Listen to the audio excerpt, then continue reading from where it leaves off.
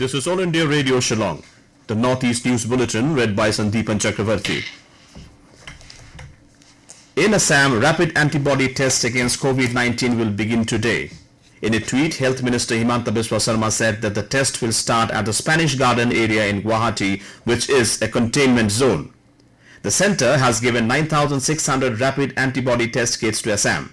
Around 1.5 lakh women from 15,000 self-help groups are engaged in face mask production.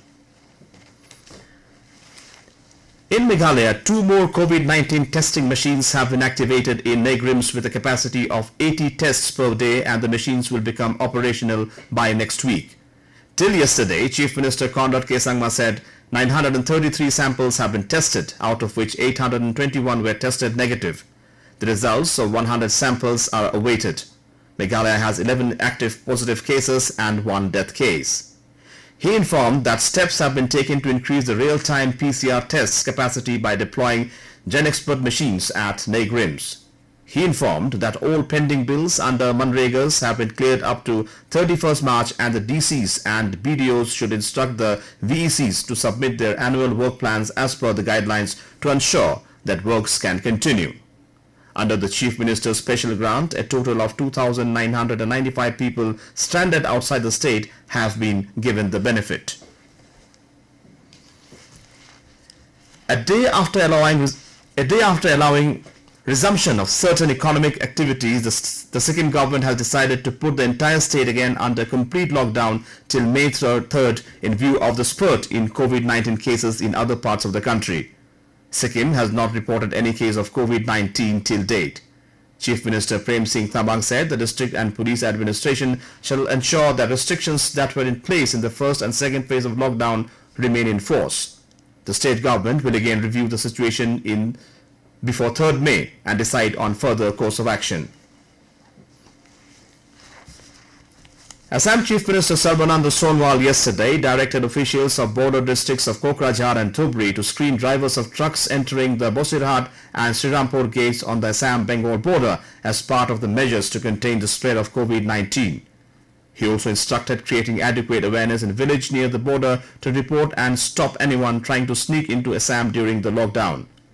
The Chief Minister also directed proper selection of beneficiaries for disbursing 1,000 rupees to those who do not possess the National Food Security Act card, and the scheme to provide 5 kg of rice to the beneficiaries outside the NFSA card.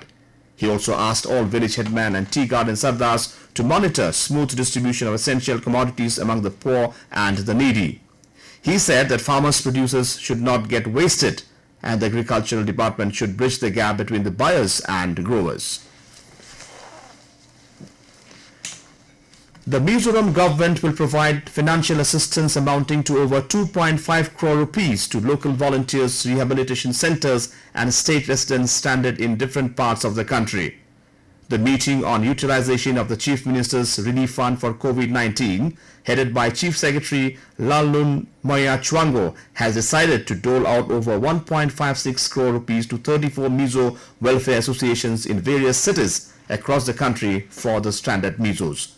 A total of 2 lakh rupees will be given to stranded Mizos who reside in the area where no Mizo welfare association exists, 5 lakh rupees for Chin refugees from Myanmar who are stuck in Delhi, and 57 lakh rupees for 15 young Mizo associations and other associations that volunteered for vigilance to prevent the spread of novel coronavirus in the state. Relief amounting to over 2.9 lakh rupees would be given to the 24 rehabilitation centers and orphanage homes that did not receive the relief earlier. The Sikkim State Cooperative Supply and Marketing Federation Limited yesterday launched a mobile ration van in Gangtok for doorstep delivery of essential commodities and food. Sikkim Agriculture Minister Loknath Sharma said that the van would deliver essential commodities at reasonable rates. All preventive measures like social distancing at selling points will be strictly adhered to.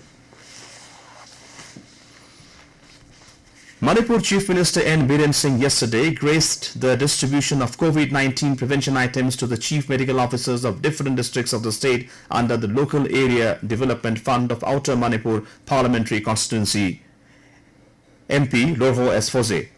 In all 85 thermal scanners, 930 PPEs, 510 N95 masks, 26,000 3-layer masks, 25,500 gloves, 85 oximeters, 8,500 surgical caps and 85 sanitizers were distributed. And with that, we end the Northeast News Bulletin from All India Radio Shillong. Have a nice day.